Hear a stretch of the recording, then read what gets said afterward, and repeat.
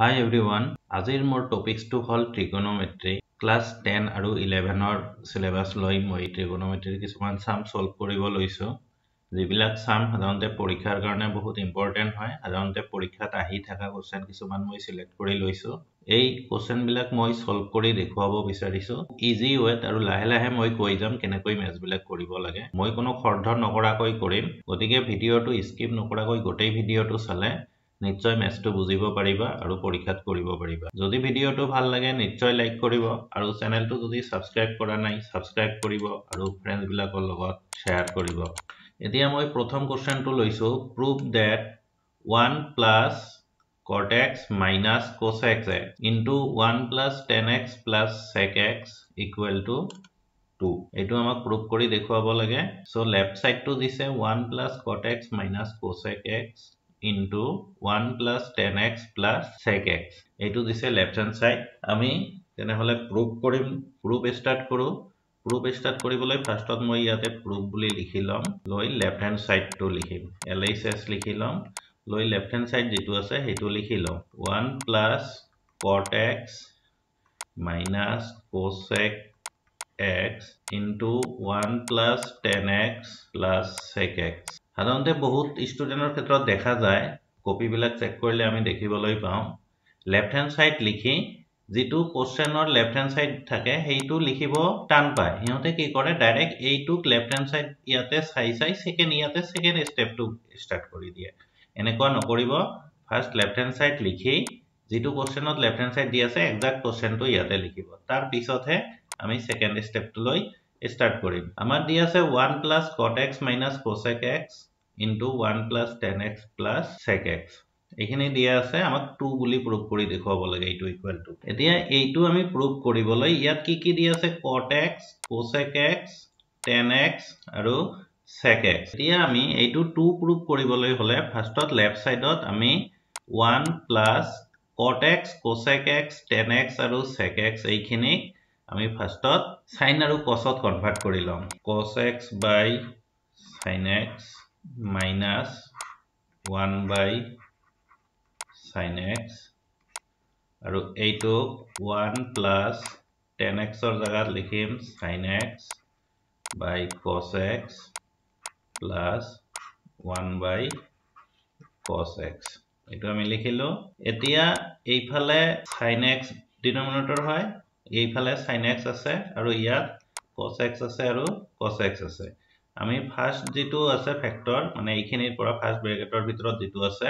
তাৰ পৰা LCM লম লসাগু লম sin x হয় লসাগু তেনেহলে ইয়াতে লিখিম আমি sin x plus এইটো sin x আছে ইয়াতে হ'ব cos x minus 1 এইটো এটা হৈ গল আৰু ইয়াতে LCM লম ইয়াতে LCM ললে LCM টো হ'ব cos x ইয়াত cos x আছে ইয়াত cos x আছে LCM হ'ব cos x তেনেহলে ইয়াত LCM cos x আৰু 1 ইনটু হলে cos x হ'ব প্লাস এইটো হ'ব sin x এইটো হ'ব প্লাস 1 এতিয়া আমি নেক্সট স্টেপত যাম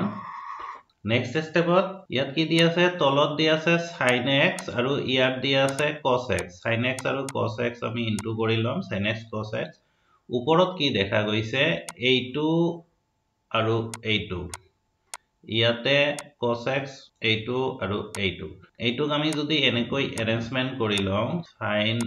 x plus cos x minus 1 এটো বঢ়াই দিলো আৰু sin x plus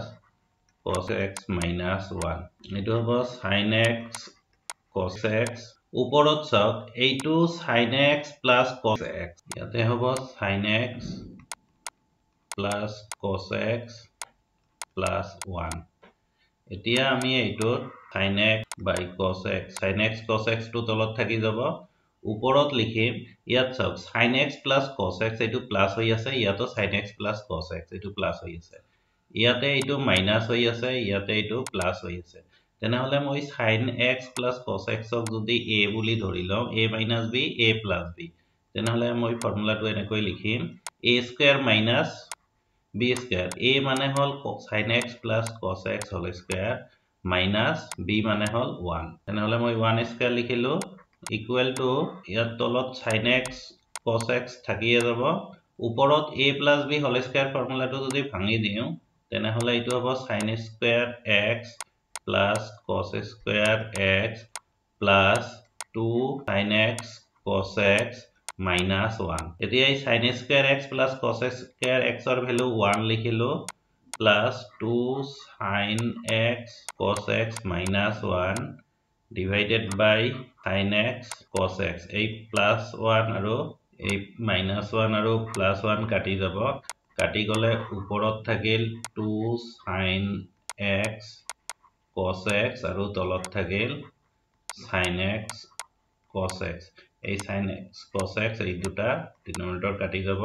কাটি যোৱাৰ পিছত আমাৰ ইয়াতে থাকিল 2 আমাক প্ৰুফ কৰিব লাগে কি প্ৰুফ কৰিব লাগে ৰাইট হ্যান্ড সাইড টু 2 বুলি প্ৰুফ কৰিব লাগে এটো প্ৰুফ কৰিব লাগে আমি ৰাইট হ্যান্ড সাইড 2 বুলি পাই গৈছো সো এটো ইকুৱেল টু আমি কি লিখি দিব পাৰো ৰাইট হ্যান্ড সাইড হেন্স প্ৰুফড এটো আমি এনেকৈ প্ৰুফ বিলাক কৰি দেখুৱাম এইটো হল আমাৰ মেথড এনেকৈ আমি সলভ কৰিব লাগিব গতিকে ভিডিওটো স্কিপ নকৰাকৈ চালে আমি ইজিলি মেথখিনি কৰিব পাৰিম আৰু বুজি পাম ভালকে এতিয়া মই নেক্সট কোৱেশ্চনটো লৈছো prove that sin x plus cosec x whole square plus cos x plus sec x whole square equal to tan square x plus cot square x plus 7 এটো মই prove কৰিব যাম সো proof লিখি ললো ইয়াতে এতে left hand side two আমাক লিখিব লাগিব লেফট হ্যান্ড সাইড টু আছিল sin x plus cosec x whole square